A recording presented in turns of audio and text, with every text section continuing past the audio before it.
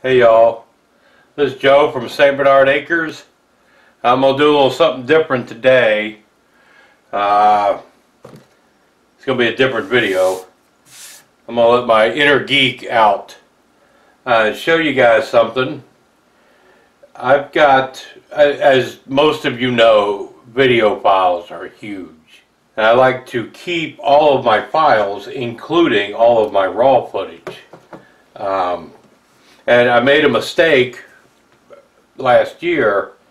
I was out of room on I have a 1 terabyte drive in the laptop, and it was really lagging in processing videos, and I had a bunch of stuff on there. So, you know, I've done the whole route. I've got a 500 gigabyte external hard drive, and I've got a 1 terabyte external hard drive. I love these things, but I still, between all of the music I have, I mean, we had probably 350 CDs that I converted to MP3s, and home movies that were transferred from VHS, and the Super 8 tapes that I'm working on. I had tons of raw footage shot for the video I was doing on the suspension bridge, the Wheeling suspension bridge, the Wheeling prison down there, or the prison down there in Moundsville. Just stuff I'd been working on. I'd planned on using that footage during the winter to put videos together, and I wound up thinking I had all of that backed up, and I didn't. I deleted a bunch of stuff off of here to speed it up, and all that raw footage went with it.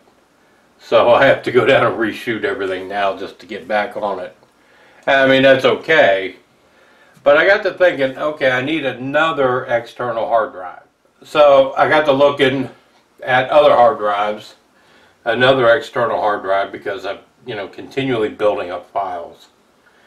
And I got to thinking, like a lot of people, I'm sure, I've been around PC since 1989. I got my first one, and with, you know, rebuilding them and fixing them and all this kind of crap, you know, I have a collection of parts. And one of the things I have are hard drives that the PC may crash, a motherboard go bad. You know, I don't fix them anymore. But I know there's stuff on these hard drives. Number one, I kept them because I want to get things off of them. And it just got me to thinking, this is a 500 gigabyte hard drive that was in the last PC that crashed. And I have a 500 gigabyte laptop drive, a laptop that went bad. But I kept the drive. I had bought a new drive for it. So it's like, there's a terabyte of storage that is just sitting in a drawer, basically. And I know you can buy cases for these and turn them into external drives. But what I wound up buying instead was this little thing, a hard drive docking station. I hope that's showing up in the camera. That will take the 3.5-inch drives, the 2.5-inch drives, any SATA hard drive, and I can plug it into this, plug it into my laptop, transfer any of the data I want to and from it. I have other hard drives, you know, that I want to look at and see if there's any data I want to recover. Now, this particular one, this Sabrent docking station, is only for SATA hard drives, no IDE devices. But I have a friend at work that has cables that you can hook up the IDE hard drives to, go to your USB port. This is USB 3.0, which is super fast for transferring any data off of these drives that I want or from the laptop to the drives. So I'm going to check this thing out. I just got it today. I'm going to plug it in and see what it does and let y'all watch me. But this is a great way to recycle your old hard drives that are still good and get use out of them without having to buy another PC or having to buy another external drive. And if this works, I wind up with another terabyte of storage space. And you can buy these little cases, plastic cases. If you remember the little plastic cases that floppy disks would be in, you can buy them that these fit in, label what's on it, and store it. Anti-static cases. So, let's see what's in here. First off is the docking station, they call it. So, get this out.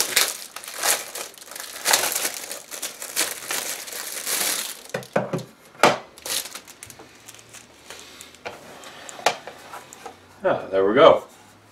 And there's, I don't know if you can see that or not, the docking, the SATA connectors in there. I'll be darned. USB power supply. So, let's go further in the box. You got directions, you got extended warranty, you got the power supply. This is pretty cool. I like this so far. So, let's hook up the power supply.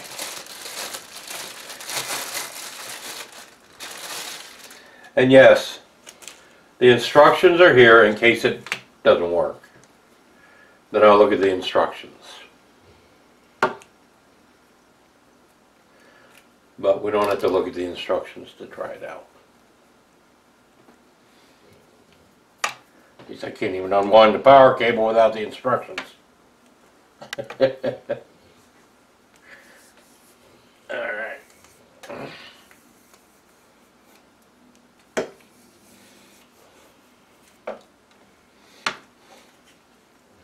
So this plug in here. Yep.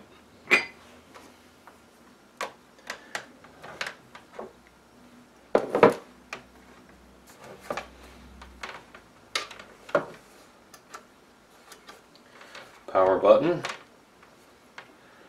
Let's plug in our power. That's off now. That's our 3.0 USB cable. More wires for everything. This has the square end.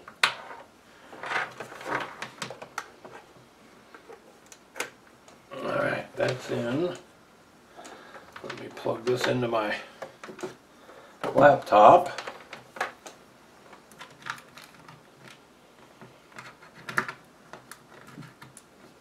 Okay. So, I should be able to slide the hard drive in now. And then like so, push it forward. Now I have an external hard drive. What I'm going to do now is switch over to the laptop screen.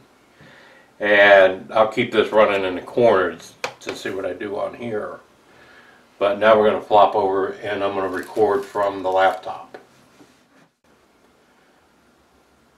Alright, we're now on my laptop. So, let me turn the power on. And we'll see what happens. I can hear it spinning up.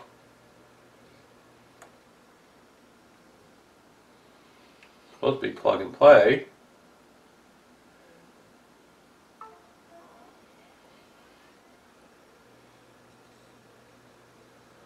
Alright. Oh, looky there. So,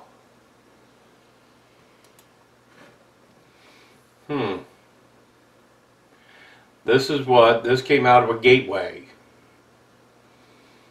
And let's see, March of 2015.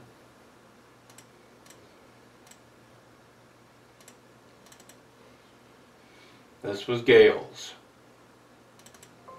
Obviously. You do not have permission to access this folder. Seriously?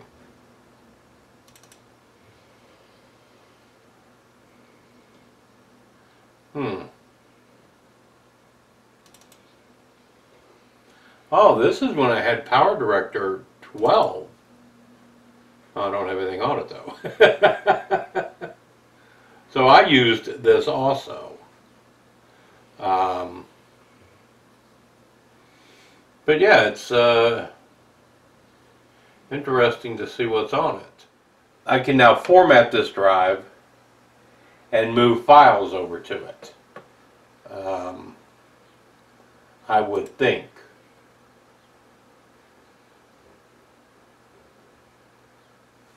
Because there's nothing else I'm going to need off of here. This had Windows 7 on it, I believe.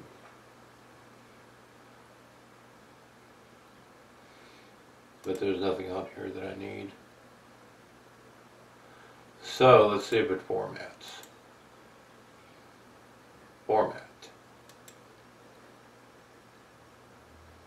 448 gigabyte.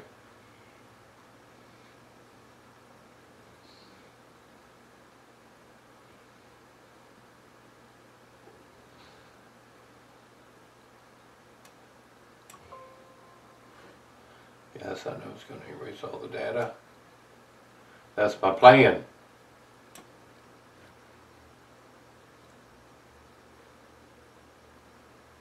I have no idea how long it's going to take, but I'm not going to make you... Oh, that's how long it took. That can't be. Of course, I did do a quick format. Let's go look at it again. Let's go see what we have here. Yep, we have an empty drive. Get out of there. So now if I wanted to take, let's see, if I go into videos, my transfer utility, and say drag these two folders over to the gateway drive.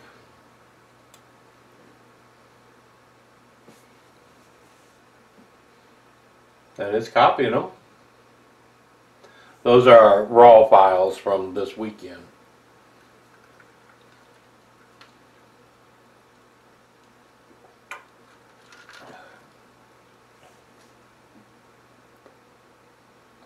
Pretty neat.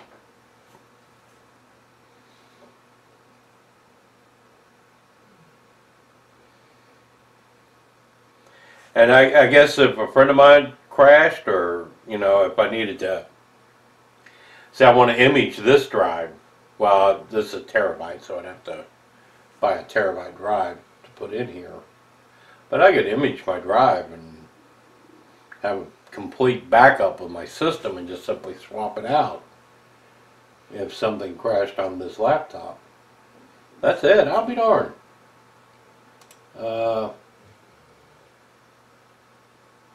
Yeah. There they are. Okay. I wasn't going to make this into a tutorial. I just thought I'd show you how easy this is to do, and be able to have your own basically external hard drives. If you, like me, have hard drives laying around that you don't use anymore, but they're not, you don't want to throw them away just because the PC crashed. Let me eject this so that I can turn it off. All right.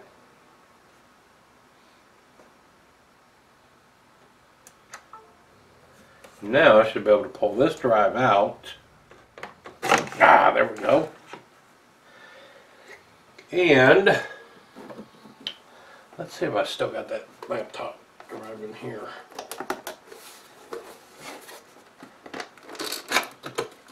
Like I said, I don't like to throw things away. Especially something that may come in handy later. Alright.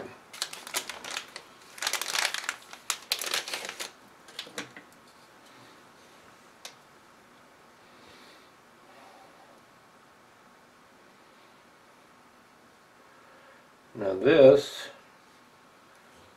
I think, will slide right in there as well.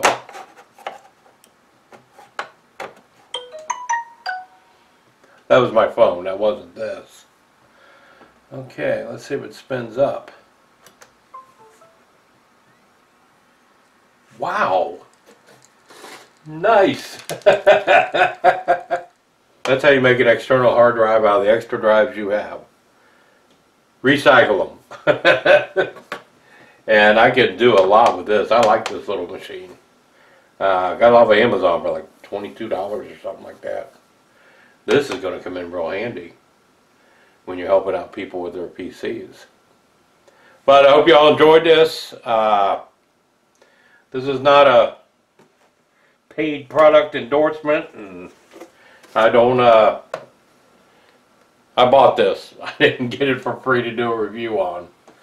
But I do like it, and I do think that it's a good, you know, investment, because I can make as many external drives now as I want, instead of having to buy them. So, this is Joe. Hope y'all enjoyed this. Hope you like it. Share it. Comment on it. Do all those kind of good things. And more power to the geeks. Thank y'all.